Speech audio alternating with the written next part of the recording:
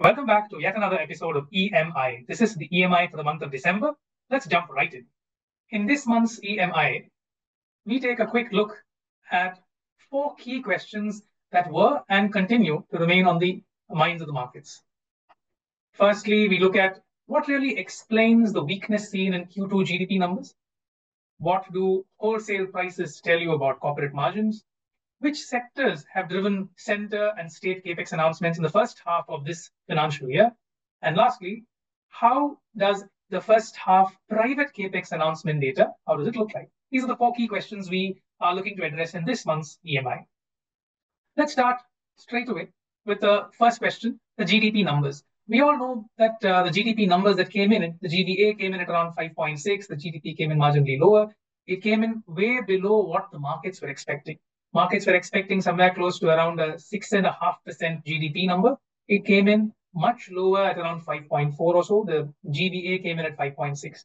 Now, apart from a marginal drop in abroad momentum that you can see, what can be attributed to this sharp drop, much sharper than market expectations? What really went on there? Two key pointers there. Why did manufacturing fall? Now, before we come to that question, take a look at this chart here. This breaks down your GDP number by the segment of manufacturing, by the segment of services, etc. You can see here that the orangish shares are largely the services shares. The blue lines, the blue colors of the bars are related to industry, mining and quarrying, construction, electricity, etc. So the dark blue line here, dark blue bars here, you can see them witnessing a fair bit of a contraction. And in the second quarter, you see they are seeing the dark blue bar contract quite sharply. Now, this is telling you that the contribution of manufacturing to the GDP numbers, to the GVA numbers, has seen a sharp contraction. Manufacturing contribution to GDP numbers dropped by roughly around 80 basis points or so. It fell 80 basis points and its contribution to GVA was 0.4%. Now, why did manufacturing fall? Two key reasons. You saw a drop in corporate operating profit, which is the earnings season numbers that you saw, and lower government Capex. These were the two main reasons why you saw a drop in manufacturing, a sharper drop than expected in manufacturing. Now, let's look at why manufacturing is important and what pushes manufacturing. The chart on the right here, the chart below, tells you why Capex is really important. If you see a drop in Capex, you eventually also see a drop in manufacturing growth. Capex growth and manufacturing growth are fairly linked. You saw the center's Capex. So the last E.M.I, we talked about how state and center Capex were seeing a drop. The chart here, you can see the same line here. The dark blue line talks about the earnings season operating profit for BSE 500 companies, non-financials. You can see that seeing a drop there. Along with that, you're also seeing center's Capex growth coming off. So this is telling you that when center cuts back its Capex numbers, when growth in center's Capex comes off, you see that reflecting in the listed universe, non-financial listed corporate universe, or in the operating profit numbers. Now, when I link that, we saw Capex growth drop leads to manufacturing growth drop. What also you see is if you see manufacturing growth plotted here against the operating profit for BSE 500 non-financial companies, you can see that they also move fairly in line. Now, why is this important? When you look at GDP numbers is not just an indication of volume growth. It is a reflection of volume plus value add.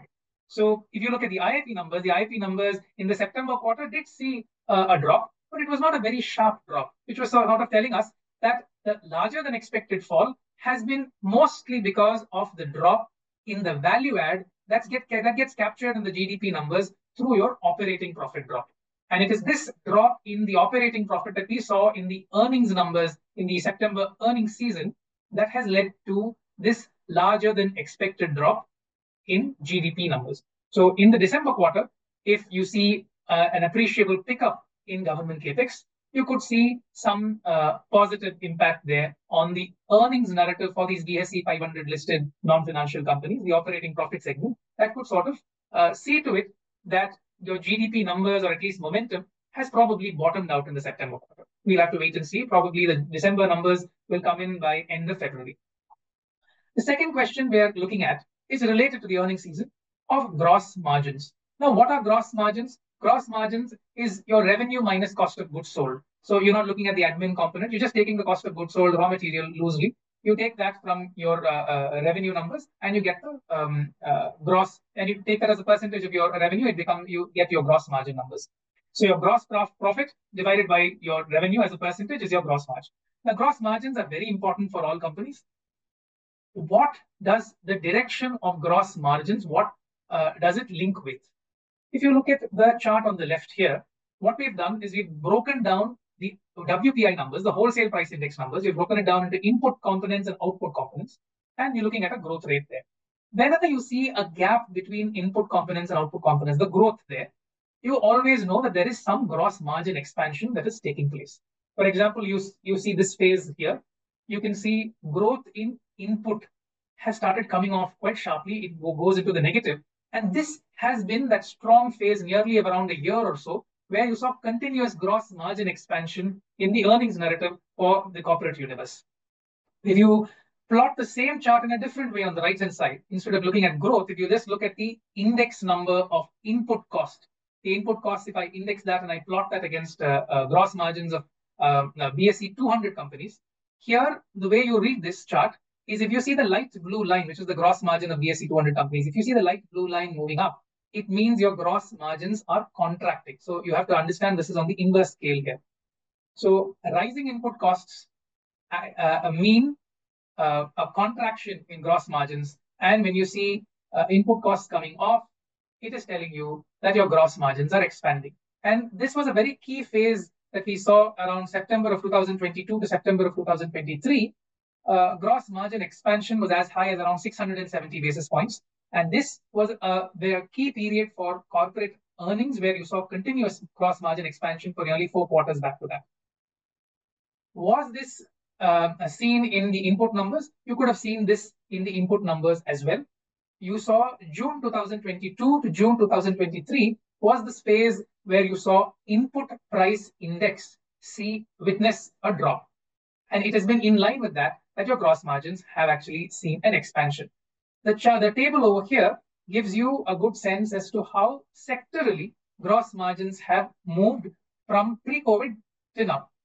So if I take a 5-year delta from September 2019 to September 2024, you can see that your gross margin, apart from probably healthcare as a segment, you've actually seen gross margins sort of contract, and gross margins today are below where they were for when compared to September 2019. In between, there was a brief period for certain segments where gross margins were above their pre-COVID levels, but as they stand today, they are below where they were in pre-COVID levels. And the last column here tells you for the same sectors in this September quarter from the June quarter on quarter, what has actually been the change in gross margins. The 5-year move gives you a very broad picture of how gross margins have sort of moved over for different sectors for the BSE 200 companies, non-financial BSE 200 companies. So key takeaway from this slide is you have to closely track the WPI index, especially the input items on the WPI index. The October numbers gave you a small indication that from September, the month of September, the October month saw a marginal inch up in input prices. If that continues, then it could mean that the directionality of gross margins probably might not change. Now we come to center and state Capex announcements, rather investment project announcements. How have they, the center and state, fared in the first half of the financial year, this FY25? We are looking at top 6 sectors for the center and roughly around the top 10 sectors for the states. As you can see in this chart here, central government Capex announcements on a year-on-year basis, H1 this year compared to H1 of last year, it fell 21%. But if you look at the top 6 sectors, what were the top 6 sectors in the first half, where you saw a lot of announcements on Capex, were largely hydro and renewable announcements, followed by highways, port, and a bit of railways. If we move to state Capex announcements saw a pickup of around 23%, largely on the back of your road transport projects, water supply, and sanitation projects. What you also saw was a sharp drop for the states in the segments of irrigation, housing, renewables, and railways. Announcements in these segments saw a fair bit of a drop in the first half of FY25. Now we come to the last part of the macro segment of E.M.I. We looked at the center and state Capex announcements. We look at the private Capex announcements this time around. The last E.M.I, do remember that we dealt with private Capex and government Capex. We were talking about how until FY23, you still saw a fair bit of a pickup in private Capex, though the narrative was not as strong around private Capex. We also saw how the unlisted private Capex universe appeared to have seen a fair bit of a pickup all the way from FY12. And in 23, unlisted appears to have seen a drop, and listed Capex has seen a marginal inch up there. In this slide here, we talk about just the private Capex announcements for the first half of this fiscal year. As you can see visibly in this chart, the first half, your private Capex appears to have come off a fair bit, around 34% drop in the year-on-year numbers. But one positive, if you look at a breakup of private and government Capex in the first half of this year, roughly still around 70% of your announcements continue to remain private in nature. So there does seem to be some momentum holding up. If you then break up private Capex announcements by segments, what are the segments that have actually seen a pickup? You can see renewable energy, housing, chemicals, auto, and components. These have been the segments that have seen a fair bit of a pickup in announcements in the first half of this year. Now, these are announcements. Now, how do you map announcements and implementation? That is an interesting chart that we brought around in this slide. You can see that the directionality between announcements and implementation seem to be fairly there with a 2-quarter lag. So which means, how do you read this chart? This chart tells you that if around the dark blue line, you can see implementation coming down. You can see announcements 2 quarters before the announcements start coming down. So we've lagged the dark blue line by 2 quarters, which is 6 months, which means if you see the blue line come down now, 2 quarters later, you would see the dark blue line coming down. So if you go by that, your implementation, your announcements have seen a pickup in the last few quarters, which means that your implementation is likely to pick up in the next couple of quarters. This relationship between this lagged relationship between investment projects announced and investment projects implemented appears to be directionally there, with key inflection points also working all the way from FY 2009. We now move to the macro part. 4 short charts on macro. One is on GDP numbers. We dealt with this in detail in the first slide, but nevertheless, one positive here is, though your GDP numbers have been coming off, if you look at private consumption spending growth, that has held up a fair bit and has not really turned around, telling us that there is a fair bit of resilience, like the RBI has been indicating. There's been a fair bit of resilience in your GDP numbers, even in the Q2 quarter. This chart talks about the key movers of inflation from the start of this financial year. You can see very clearly here that vegetable prices and prices of oils and fats, these have been the 2 largest contributors of the increase in your headline inflation. It has added nearly 2% to your headline inflation, just vegetables and oils and fat, these 2 categories. Third chart is around electronic goods exports. Sorry, this should have been exports. You've seen a fair bit of an increase here in your electronic goods exports, largely thanks to the PLI momentum and broadly also support of global growth. And the last and the most important, if I look at net imports of electronics over the last 4 years, even if I look at it from FY19, you haven't really seen any significant increase. They've been fairly range bound, which is actually a positive for the PLI as a narrative as well. Now we come to the last segment. What must you know before investing? 2 key charts here. This is a reiteration of what we brought about in our first E.M.I. In our first E.M.I, we spoke about lump sum investing, and we talked about what is the minimum time frame one must invest in the markets if you are a lump sum investor. In this month's presentation, we take a look at what is the minimum time frame that an SIP investor must look at. So what is the probability of negative returns if you're an SIP investor? The way you read this is this: these are your probability of negative return, and this is your time frames. So this is telling you that nearly 8% of the time, if you are an SIP investor for just 1 year, nearly 8% of the time, you probably lose your capital.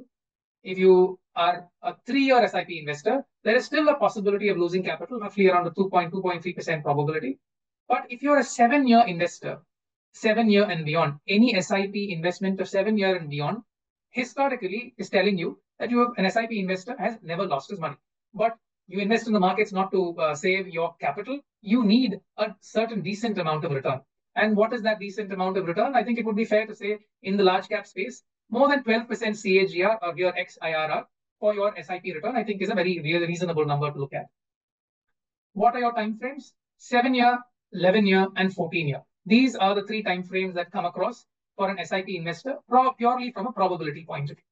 Now, why 7, 11, and 10? There's a 70% probability that as an SIP investor, if you have been invested for a minimum 7-year period, you have a 70% probability of making 12% CAGR, a 74% probability if you're a 12-year investor in SIP of making 12% CAGR, and 83. If you increase your time frame to 14 years, there is an 83% probability that you have made more than 12% CAGR in large cap if you're an SIP investor. The longer you go, so the minute you cross 16, 17 years, your probability gets closer and closer to 90, and then it becomes 100%. Closer to your 20-year time frame, it becomes 100% probability of making more than 12% CAGR. So these 2 slides tell you why for an SIP investor, just like a lump sum investor, the time frame of investing is extremely important. This tells you that you must, if you are an SIP investor, you must not look at any time frame that is less than 7 years, because like we keep saying, there are only 2 types of investors, lucky investors and unlucky investors. If you think you're an unlucky investor and you invest in the market, your downside, you're trying to limit your downside to as much as possible. So there are no negative surprises, you only will be seeing positive surprises. And when you interpret data based on that, SIP investors, minimum time frame must be 7 years. And if you want to increase that probability of 12% CAGR, 11-year plus time frame gives you a higher and higher probability of making 12% CAGR as an SIP investor in the equity markets in the large cap space. We'll leave you with this last slide. A very, very important quote by the economist Paul Samuelson. He talks about how investing should be more like watching paint dry or watching grass grow. He also, the entire quote talks about how if you want excitement, you should probably go to the casinos. But if you want to really build your wealth, it should be patience. It should be a longer time frame. It is that really builds your wealth, builds your portfolio. This is Arjun signing off. Mutual fund investments are subject to market risks. Read all scheme-related documents carefully.